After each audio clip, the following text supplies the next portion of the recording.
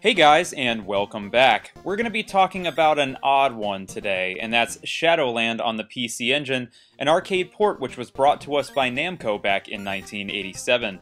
The Famicom also got its own version of the game as well, and a re-release of the PC Engine version was put up for sale on Nintendo's Virtual Console in 2009. You play as Tarosuke, a boy on an arduous journey through the 5 layers of hell in an attempt to prove his own worth and find out what kind of afterlife awaits him. Shadowland is basically a run-and-jump platformer slash action game at its core, but it does have some pretty unique little tricks up its sleeve that definitely help separate it from the pack. Our hero combats the many monsters of the underworld by shooting what are called key bullets, which can be powered up by holding down on the D-pad.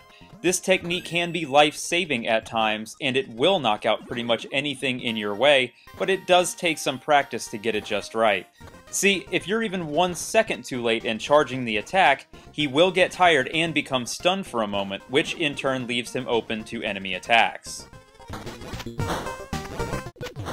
Money also plays an important role in Shadowland.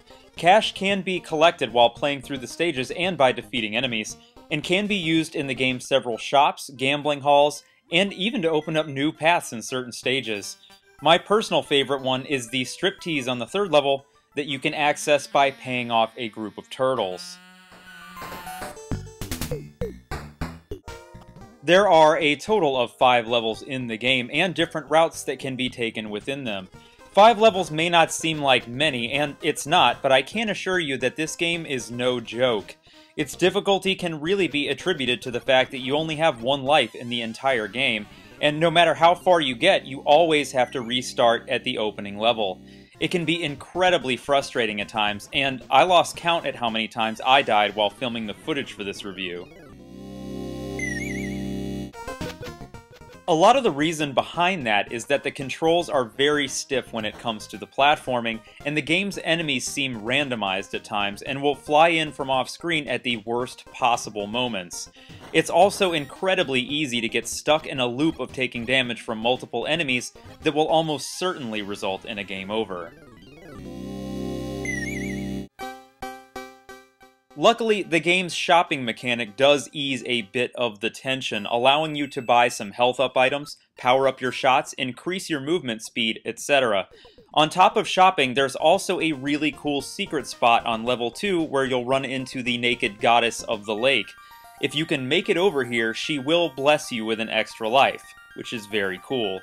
Different animals can also become allies on your journey by handing items over to them, and will help you kill the majority of an entire level's enemies when hired.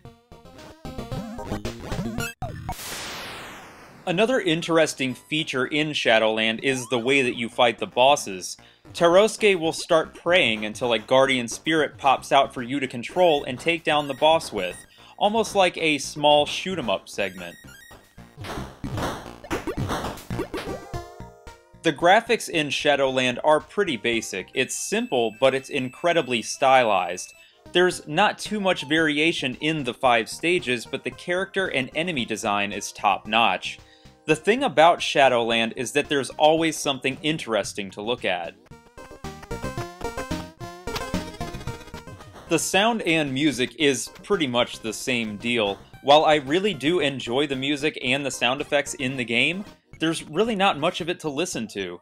The game basically has the same theme from beginning to end, only changing for certain special events or scenes. It's no big deal though, since the music itself is really catchy and hard to forget. Keep in mind that as weird as this game may seem to watch, it's based on stories that the majority of Japanese children are taught from a very young age. It's kinda hard to make a lot of sense out of it as an adult that was never exposed to it, but I honestly think that its weirdness and unfamiliarity is part of what makes it so charming. If you've got a thick skin and are willing to deal with the frustration factor of the game, Shadowland is totally one that's worth playing. It's entirely unique, surreal, and it's entertaining. The good news is that it's also a pretty cheap game. I ended up getting my copy for about $5 for the PC Engine, and it can easily be found on the Wii's Virtual Console for just a couple of bucks. As always, guys, I'd like to thank you all for watching and subscribing, and until next time, stay classic.